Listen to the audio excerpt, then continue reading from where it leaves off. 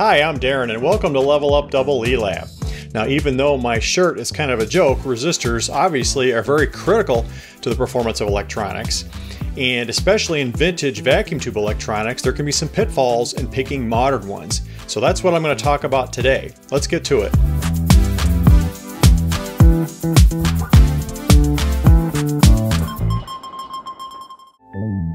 The humble axial lead carbon composition resistor. It was the simplest building block in vintage RF electronics, and they did their job for decades while rarely causing any trouble. And as long as they test reasonably well to within their marked tolerance, we leave them alone during any restoration work. But what if they don't check out reasonably well? What if they're way out of tolerance? The solution, of course, used to be very simple. Just replace the bad ones with new carbon comps and move on. Fast forward to today, and that solution has all but evaporated because carbon composition technology was obsoleted over 20 years ago. Major manufacturers like Allen Bradley and Stackpole Electronics have long ceased making them, leaving us hobbyists to scramble between niche manufacturers and questionable new old stock. Of course, axial lead resistors are still plentiful in newer chemistries like metal film, carbon film, ceramic, and a few others. It won't be long though before those will be our only choices for restoration work, and the once ubiquitous carbon composition resistor will have gone extinct. This is a timely topic for me because I just recently completed a restoration on my Heathkit DX60. It has around 30 carbon composition resistors in it, and I ended up replacing all of them. Now, normally on a rig like this, I would only replace those that were maybe 10% or more out of tolerance, but in this case, I stripped this down to a bare chassis and I ended up discarding all the original resistors. And a frequent statement that you will hear in the lore about carbon composition resistors goes something like this: you can only replace a carbon comp with another carbon comp, otherwise you'll ruin your radio. Well, that's an exaggeration, but like a lot of lore in engineering, there is a bit of truth buried in all that, and that's what I'm going to explore next. The fear of ruining your radio is linked to a physical phenomenon that actually does exist. It's called parasitic reactance. Some resistors do indeed behave like inductors or capacitors at radio frequencies, even at the HF frequencies we amateur radio folks operate within. An ideal resistor would not be sensitive to the frequency of the AC voltage applied to it, or in other words, its impedance. The sum of its resistance and reactance would be stable. That's because the reactive component of its impedance would be zero. No capacitive reactance, no inductive reactance, just a fixed resistance. On this plot here, the x-axis is frequency, and the y-axis is the magnitude of the resistor's normalized impedance. That gives us a unitless indication of how much the impedance changes from its DC value. So a horizontal line at a value of 1 means the resistor is not affected by frequency. That's our ideal resistor shown by the blue line. If, however, our resistor has strong parasitic inductance, we would expect its impedance to increase with increasing frequency. And conversely, if our resistor has strong parasitic capacitance, we would expect the opposite, decreasing impedance with frequency. So how about the classic carbon composition resistor? How do they perform? Let's examine the Allen Bradley datasheet from 1990. They were the dominant player in carbon comps for decades. And here's their published data for their 1 watt size. And right away we see something interesting. There is no portion of this plot where the impedance ratio ever increases above 1. That means these resistors don't experience parasitic inductance, at least up to 100 megahertz. And that's their well-known behavior and the kernel of truth in the lore about carbon comp resistors. Notice, however, that they do have a parasitic capacitive response. It starts to be noticeable at around 1K and becomes especially pronounced over 10K. At 100K, for example, the impedance ratio has dropped to 0.4 at 10 megahertz.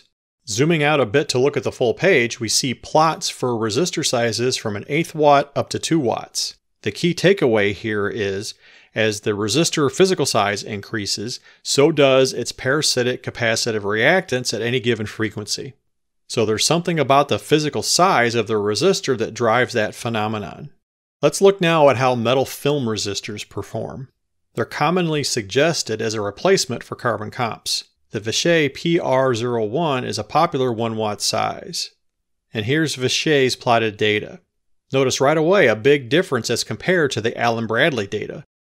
These do have parasitic inductance at low resistance values.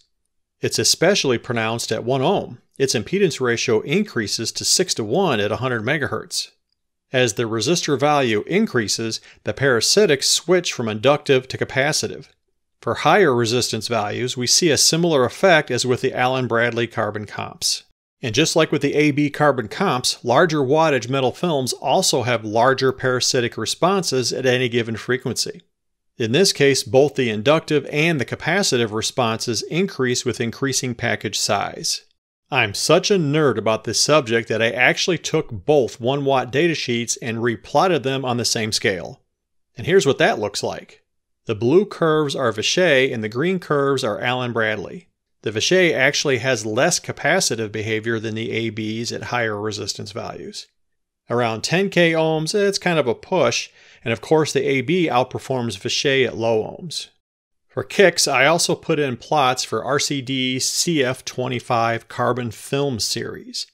Those are the orange curves. They perform the best of the three. There's barely any change in impedance ratio from 10 ohms to 100K ohms up to 100 MHz. Now their data is for a 1/4 watt size, so larger sizes are likely to be worse, but I couldn't find any data other than for this 1/4 watt size. Of course, there's a lot of assumptions buried here in this comparison, not the least of which is lead length. AB states that they kept them to 1/4 of an inch to minimize the effect of the lead inductance. And certainly a host of other test parameters between the three manufacturers might be different. But at a minimum, this comparison gives us directional insight as to the parasitic effects. Okay, a quick segue here. What about thin film surface mount resistors? They're of course much smaller than through-hole resistors, so do they avoid these effects? According to Vichet's technical notes, the impedance ratio is unaffected for frequencies up to about 1 GHz. So no concern down here in the 100 MHz and below region. Now the geometry of your board traces might have an effect though. So it seems the Vichet PR01 metal films can be used as a drop-in replacement for the 1-watt or smaller Allen-Bradley carbon comps, at least for resistor values of 100 ohms or higher. But for values below that, you really need to look at the effect of that parasitic inductance on your circuit. And for both the AB carbon comps and the Vichet metal films, the capacitive reactance increases as the wattage or package size increases. So that's important to be aware of before just arbitrarily substituting a higher wattage resistor in a circuit, especially if it's a sensitive RF circuit. For my DX60 project, I was able to find new old stock carbon comps for most of the replacements, but there were a few lower values that I replaced with those PR01 metal films, but only after I looked at their function in the circuit and verified that the parasitic inductance would not be a problem. Where does this parasitic inductance and capacitance come from? Let's take a very simplified look at how an axial lead resistor is constructed. Inside the familiar cylindrical body, we will find 2 electrodes attached to the 2 leads, and between the electrodes will be a slug of resistive material. In the case of carbon composition resistors, that slug is a composite of carbon, ceramic, and a binder. For metal film and carbon film resistors, the slug is typically a ceramic pellet with either the metal film or the carbon film applied to its outside surface. The leads themselves have a tiny bit of resistance, but we can usually safely ignore that. They'll also have some inductance just because they're conductors. Now, whether or not we can safely ignore that depends on how long the leads are and the operating frequency. For example, an inch-long 40 thousandths diameter lead has an inductance of around 20 nanohenries. Trimming that lead to 1/4 of an inch drops it to 3 nanohenries. Back to the slug. Now, depending on how it's constructed, it might also have parasitic inductance. Carbon comp slugs don't because they're a homogeneous mass. However, metal film and carbon film slugs can have a parasitic inductance if the film is trimmed in a helical pattern to reach the design value. The shape of the trimming, or if it's even trimmed at all, depends on the manufacturer's process for hitting the design resistance value and the tolerance. But regardless of how the slug is constructed, it will have parasitic capacitance. There's just no way to avoid it. The reason is simple. We've got 2 electrodes spaced a distance apart, and in and around that gap we have a mix of partially conductive and insulative materials. Those materials have dielectric properties, which means they can store electric charge, which makes the combination a capacitor. Here's a very commonly used simple model for simulating these effects. We engineers call this type of model a lumped element model, which means we're approximating the complexity of the real situation by using fixed values, or lumps if you will, of resistors, capacitors, and inductors. This makes analysis easier, yet gives results that are still useful for predicting actual behavior. The most obvious lump in this model is right here, R sub B, the body resistance. That, of course, is the specified value of our resistor.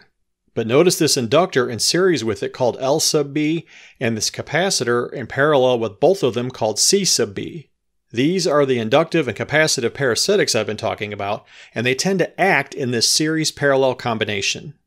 Each lead will also have a bit of resistance, shown as R sub L, and some inductance, shown as L sub L. And as I mentioned earlier, R sub L will be very small for most resistors, just a few milliohms, so we can typically ignore it without worry. L sub L, however, might be important, again depending on the lead length and circuit frequencies. So, what insights can we take from this model? First off, if R sub B were just a few ohms, then the impedance will be vulnerable to any appreciable inductive reactance. Let's say that L sub B is 10 nanohenries. Now that's not an unreasonable value, given that I said earlier that an inch-long lead is around 20 nanohenries. Putting 1 ohm for R sub B and 10 nanohenries for L sub B in our model yields this response curve. It doesn't exactly match the PRO1 curve, but it still shows how very sensitive low resistance values are to even a small amount of parasitic inductance. Let's reset the model now for an R sub B of 100 k ohms. And let's choose 0.2 of a picofarad, or 200 femtofarads if you will, for C sub B. That's not an unrealistic value for the body capacitance. And look, this model predicts behavior that is directionally aligned with the AB and the Vichet responses, even if it isn't exact. We can also observe how insensitive the model is to parasitic inductance for larger resistances like 100K. That makes sense because the magnitude of the inductive reactance is just too small to affect R sub B. And similarly, for low resistance values, the model is insensitive to parasitic capacitance. We've already got a very low value for R sub B, and paralleling it with a significantly larger capacitive reactance doesn't change the impedance. The final thing I want to briefly cover in this episode are a few other options for replacing low-value carbon comps. Ceramic composition is a good choice because it's also inherently non-inductive. Ohmite in particular makes several models, including their 1-watt OX series, and those are available in values as low as 3.3 ohms. But be prepared to dig deeper into your wallet, though. Those ceramic comps retail between $1 to $3 a piece. Now that's about 5 times the cost of your typical 1-watt metal film. And just last year, RCD introduced their new CM series of carbon matrix resistors. They promise backward compatibility with Allen Bradley carbon comps, including having low inductance properties.